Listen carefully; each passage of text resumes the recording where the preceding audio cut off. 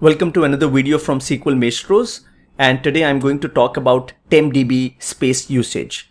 Tempdb is a system database inside SQL Server, and it is used by SQL Server for internal and temporary operations. It's a great database. A lot of good things can be done with this, but there are a lot of bad things that can happen with Tempdb. And the most common question that I see in forum, and typically DBAs do a lot of troubleshooting with the size of Tempdb, the growth and the space consumed by Tempdb database. As I mentioned before, that it is used internally by SQL Server to store a lot of temporary data. If we have a good understanding of what is being stored and why it is being stored in Tempdb, it really helps in troubleshooting Tempdb performance. In my demo, I am going to show you an output, something which is similar to this screenshot, and you can see that I am currently looking at Tempdb data size. So let me just take the pen highlighter here, and you can see that a Tempdb here has a data file and a log file, and right now the size is pretty low, which is just like the default 8 MB out there, and the available space is in is just 4 MB and 6 MB. Now in the demo, I'm going to run a lot of different types of workloads, and you will see that this 8 MB, which looks like so less and so low, will run into GBs, and you will see that we will hardly have any space available. And typically in production environment, what happens is Tempdb data file and log file, they would generally go on dedicated LUNs. What I mean by LUN is the logical drive. And if there is not enough space, of course, you're running out of space, and SQL Server will then not be able to function properly. And the last thing that you want is your production SQL Server should run uninterrupted. Now, when you are troubleshooting Tempdb, you can see that Tempdb objects are kind of classified as user objects, internal objects, and version store. Now this understanding is important. User objects are objects that are created by our stored procedures, queries, and workloads. These could be like local and global temporary tables. Internal objects are created by SQL Server for its internal purposes. For example, if your query has a sort or a hash operation and it needs quite a bit of space to complete its job, it can create internal work tables, and this size represents that.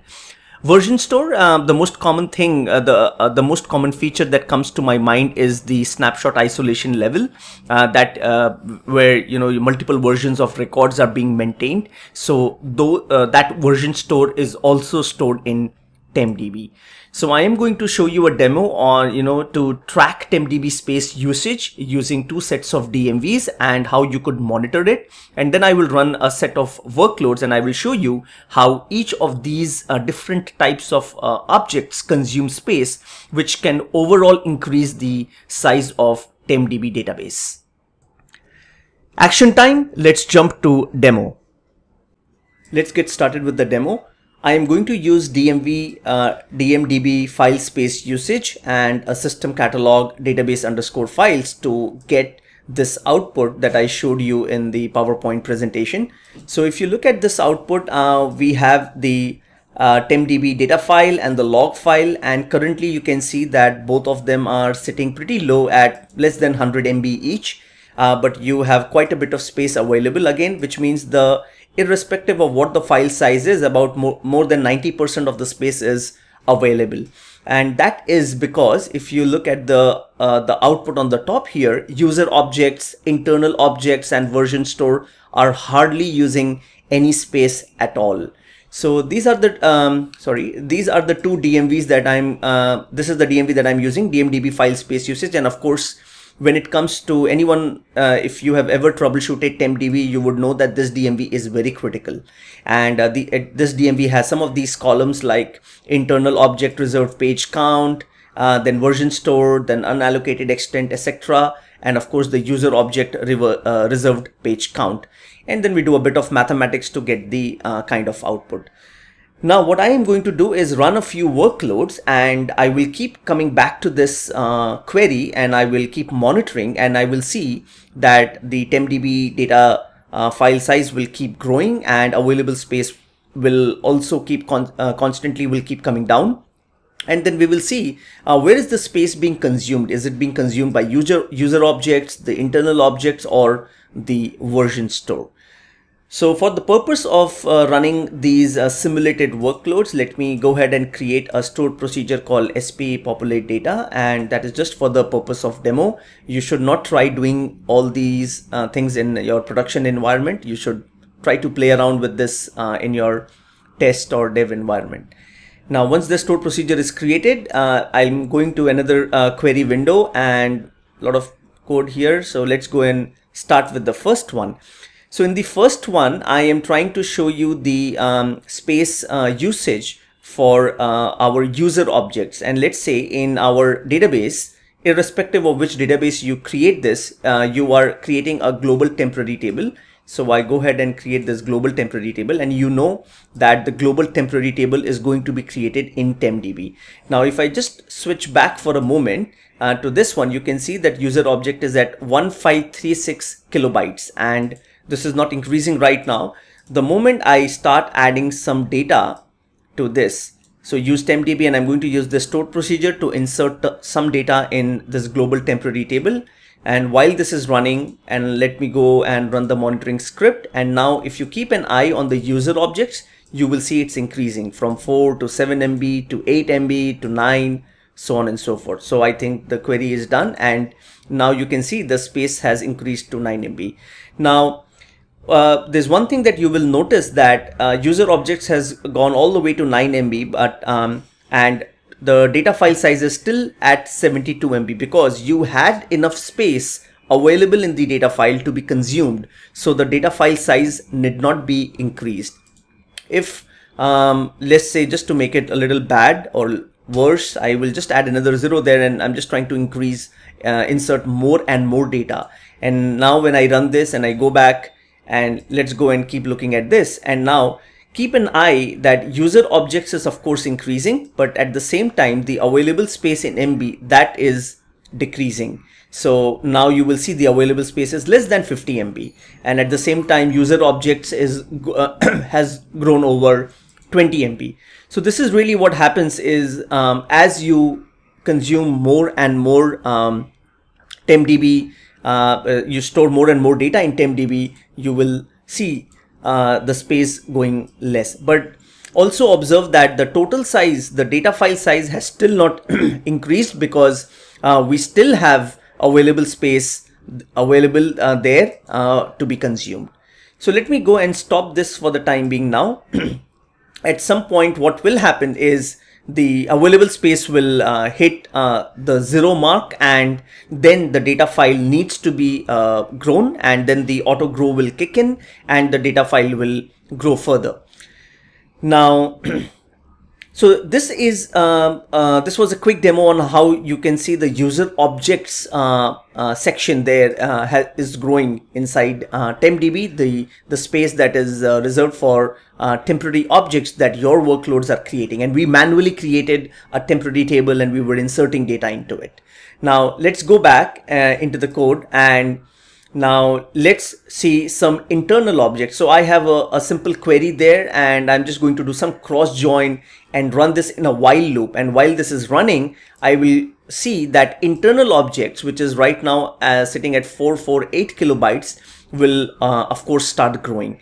And I think now what's going to happen is that you actually for that sort operation, you can see there is going to be a multi-level sort here.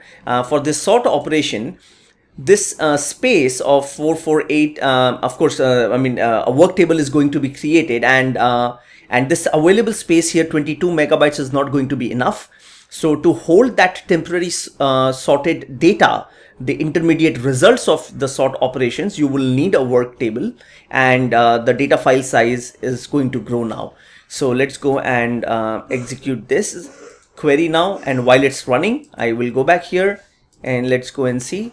Internal objects has gone to 960 kilobytes, and let's see and wait for some more time, and there you go. Now it is 49 MB, and you can see Tempdb has gone to 136 MB. So the Tempdb has kicked in, and again as we keep running that in a loop, you can see because we are running it in a loop, so that the internal work table is being consumed. So not much there, but you can see there was some increase. Let's go back and let me stop this workload and let's make it a little worse. For example, why not pressurize Tempdb a little more, and we can say c dot number there, and we'll say descending. Now this is going to go even worse, and the temporary result set of that intermediate result set of the sort operation is going to be quite big. And now you will see that hopefully this will go even beyond a GB maybe. So let's wait. Yes. So we are going now. You can see Tempdb is going to touch 500 MB. So just keep an eye on the total size. Now it's going to go even beyond a GB. And what's interesting to note is the available space. At some point I was able to see that, see, look at the available space is just 1 MB because it's constantly growing. Tempdb is constantly growing, and all this is being used by this intermediate result set of the sort operation. So this is the query engine requiring that much space to complete the execution of the query. So this is quite a big there, and you can see the Tempdb data file has grown, it's touching 3 GB now. So yeah, it's more than 3 GB now, and available space is of course pretty less. Now the most interesting thing is, while that workload is constantly running, and you can see it's gone over 4 GB. Now let me go and just stop this query. Now you will observe an interesting aspect. So let's pause here for a moment, and you can see that the Tempdb data file size is close to 4 GB. Available space is of course just 3 MB because the space was being used as it was available. And you can see internal object here is also consuming close to 4 GB. But now that workload has stopped, which means when the workload is stopped, when that query is stopped, do we really need that work table again? No, we don't need it anymore, right? So because the query has stopped, or it has completed its execution, or even if it was cancelled, that work table is of no use anymore because that session is gone. So let's go and execute this, and you will see that internal objects is back to a very low value. Total size of Tempdb is close to 4.6 GB, and look at this, the available space is 4.5 GB, which means now the data file size, the size of the data file of Tempdb will not come down automatically. Either you got to shrink this manually if you want to recover space on the disk. You will have to shrink this manually, or if you restart SQL Server, which may not be a good idea in the production environment, Tempdb will reset itself to the default values. Because as you know, Tempdb is a throwaway database. Anything inside Tempdb is discarded and the space is recovered, and it resets back to the default size of whatever you have set it. But otherwise, this 4.6 GB is not going to come down automatically.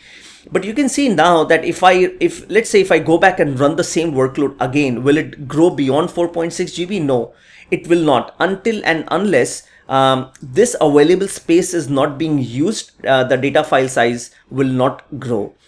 So there we are. I just gave you a quick demonstration of how internal objects can, exponentially grow the size of Tempdb data file. And in most environments, this is what I see. It's not really much the user objects. Typically, I have seen if you're using snapshot isolation, the version store is being used heavily, and I'm just going to give you a demo of that. And in many cases, most cases, I see that internal objects, all these expensive queries with expensive sorts and hashes, they consume a lot of space in Tempdb. And these queries are like, they come, they run for some time, and they go away, and their job is done. But the Tempdb sits at this increased file size, and you got to do something about this manually. It will not come down automatically. Let me quickly show you the version store now, friends. So let me go back to the last piece of the demo. For me to show you the new isolation level snapshot so that it can consume version store, I'll just enable read committed snapshot on AdventureWorks 2012. I have enabled read committed snapshot, And let's go back to the query there and see that version store is 0, which means of course it's blank, it's empty, nothing is stored in version store as of now. And let me open, no, I can run this in the new query itself. So I'm going to create a table and insert some value. Even that's not required, I'll skip that, because all I need to do is read committed snapshot is enabled, which means now if I try to okay, let me create this table. I will have to create this table because I'm using that in the query. So let's go ahead and create that table.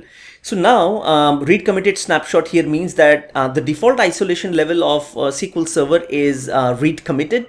And when we say read committed snapshot is enabled, we have actually enabled snapshot behavior in some ways, which means if I create a transaction and I'm updating inside a transaction, the last committed record, the last committed values are going to be stored in the version store. So just for the sake of demo, you can see version store is sitting at 0 here.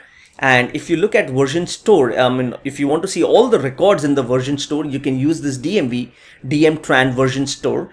And if I execute this, you can see that it's blank, it's empty, no record exists there. Now let's go and begin a tran, and this is going to be an in-flight transaction. I'm not committing, I'm not rolling back. So let's just do a small update there. 1 row affected. Now if I go and look into the version store, you will see that there is 1 record, and this 1 record is the last image, the last committed image of that record, which is like in this value stored here.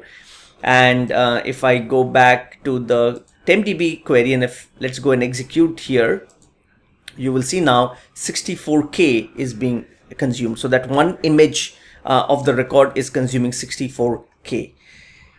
Now that's how the version store is being used. And now you can imagine if you run a mass update, which is something like updating like say millions of records, you can imagine and you can do the mathematics yourself. How much space would you really need in the version store if you have to store the last committed value of every record in that batch update?